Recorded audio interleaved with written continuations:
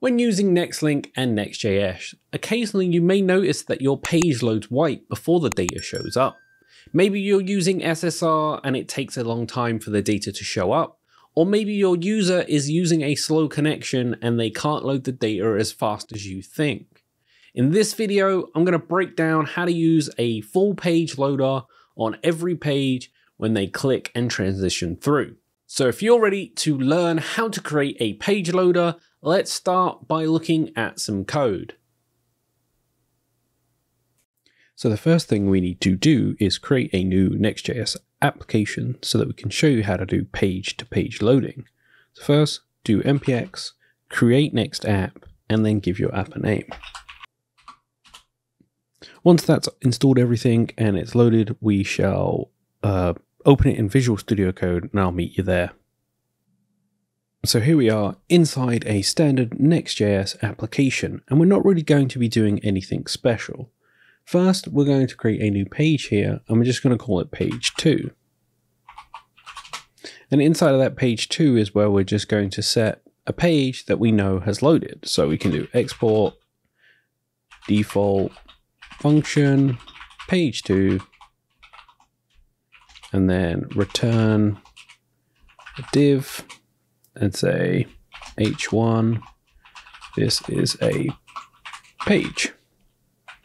So now we have a page 2, we can kind of clear out most of this content and just leave the heading and the main.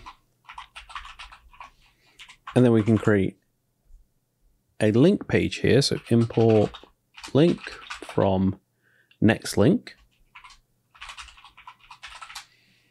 And then use this link to wrap a button.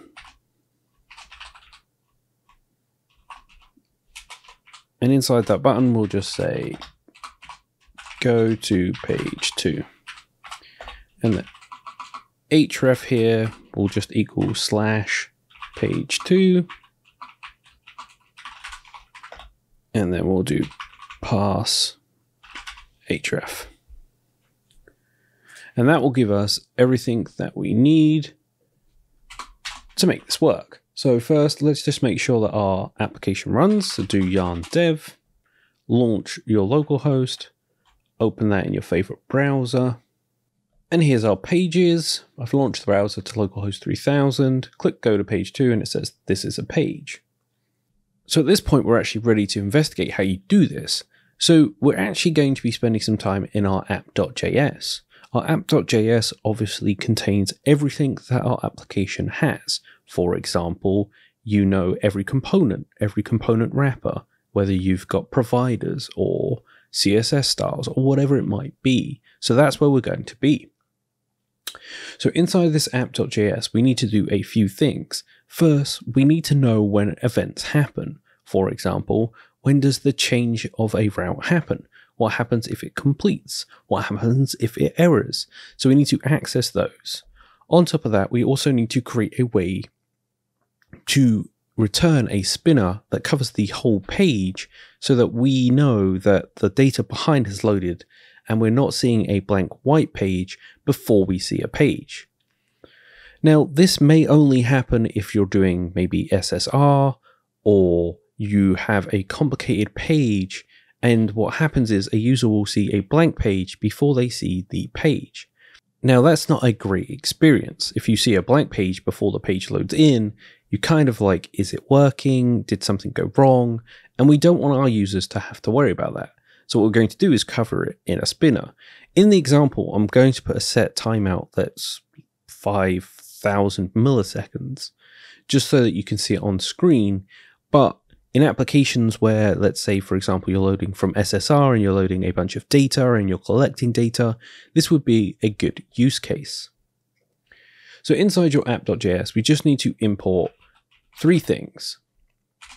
Use router, and that comes from Next router. And we need useState and useEffect from React.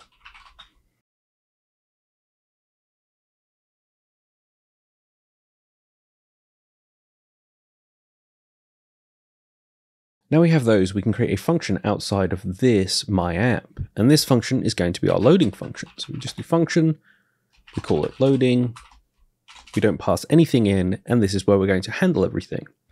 So first we're going to access use router. Then we're going to set a state. So we're just going to have a state of loading, and then set loading, use state. And by default, we want it to be false. Underneath that, we're going to write a use effect. And the use effect is going to take on the job of essentially looking to see what events have happened and what events have completed or started or errored, etc. So the power of use router is it has this function. If you do router.events.on, you can actually request different route events based upon what you want. Now the ones we're interested in are going to be route change start, route change complete, and route change error. These three here give us access to what we need. We can start the loading when the route change starts, and then we can finish it when either an error happens or the complete status happens. So inside of our use effect, what we're going to do is we're going to have two functions here, one called handle start and one called handle complete. Now the way handle start's going to work is we're going to pass in the URL. The URL is then going to check to see if the URL matches the router as path. So that's essentially saying, hey, if this event, router.events, URL does not match the current URL that we're at, set loading to true.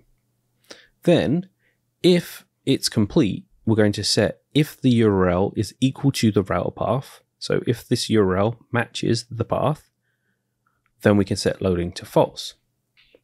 So let's start with handle start. It's just going to equal, and then we're going to put URL, and then we're going to say URL does not equal router.asPath. And if that is true, we can just say and set loading to true. And then for handle complete, we can say the exact same thing here. So we can just copy and paste this, drop it in here, and we can just say if it equals this, set this to false. And that's what you would do in a normal circumstance. And then underneath here is where we can do our return, and then obviously our full return for what happens when this function is loaded. But let's just talk about this. So this is good for now, and this is what you should do in production, but I need to show you what would happen if it was actually loading data at a rate that, you know, could be on a server or something like that. So I'm going to set a set timeout here. And we're going to set the timeout to equal function, and inside that we're going to set the loading to false, and then we will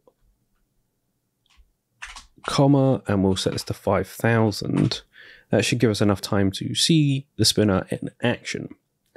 So now we can remove all this, and then we can just do our events. So we're going to do router.events.on, so on an event, and we're going to add a listener here. So we're going to use router change start, and we're just going to handle start, and then we need another one here, so we can copy this down to save a bit of time.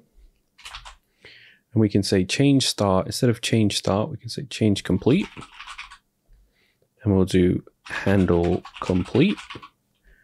And then finally, and just make sure you give it the right name. It's router.events, not route.events. And then finally, we need one more. So we can copy the complete one because it's the same at the end, and it's just change error. So this would be if something went wrong. We'd still want to show the page so that we could handle it correctly. And then we need to do our return here. And our return here is just going to be on the opposite of these. So we can actually copy this down, And so routers events off is what we want. So we can do routers.events.off, and then that will handle the opposite of this. So on event and on the off part. So now we have everything here. We actually need to write a loader. So I'm going to write a loader here. So we're going to say return loading, and then inside of here we can write a div, and this div is going to get a class name, and we're going to set this to spinner wrapper. And then inside of here we're going to have another div. We'll give this a class name equal to spinner.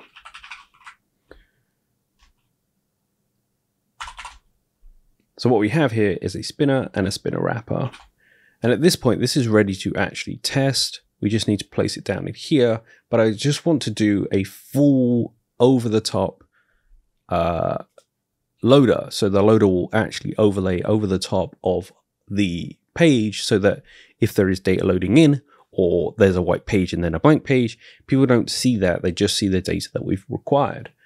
So inside my global CSS here, I'm just going to write 2 pieces of CSS, and then we'll be good. And I'm just going to speed this up because it's not really important to the tutorial, but you'll at least see how this works.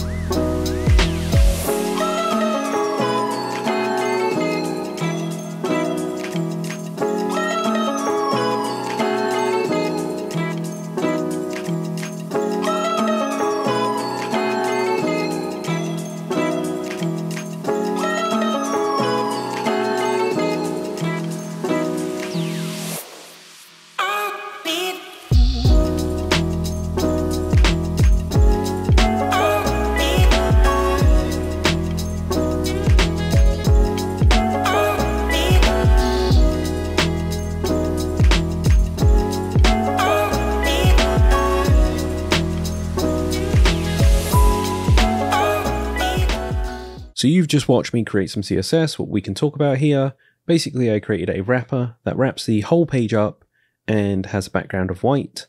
And then I have this, which just has a border of this color and then just has some rotation. I don't know if it's going to look any good, but it'll at least do the job. So the final thing we need to do is actually implement loading. So down here in your return function, you can just add in the loader and a fragment. So we can do a fragment, and then we can do loading, and we can just move the fragment here to the end and hit save. So now this will load whenever there's a page load. So let's go ahead, launch our application and give it a test. Okay, so we're in the Next.js application. We're going to test now to see whether or not this, when we click this button, we should get a spinner loader. So let's go ahead and do that. And there we go. It's not the prettiest, but it does spin on screen, and it will spin for however long we set in our timeout. And then if we go back a page, it'll also do the spin as well. So there you have it, a way to do a page-to-page loader using Next.js. If you're looking for the GitHub, look in the description, it will be right there so that you can just copy and paste it as needed. If you did enjoy the video, make sure to drop it a like, subscribe to the channel for more content around Next.js, web development, and SaaS development. And until next time, see ya.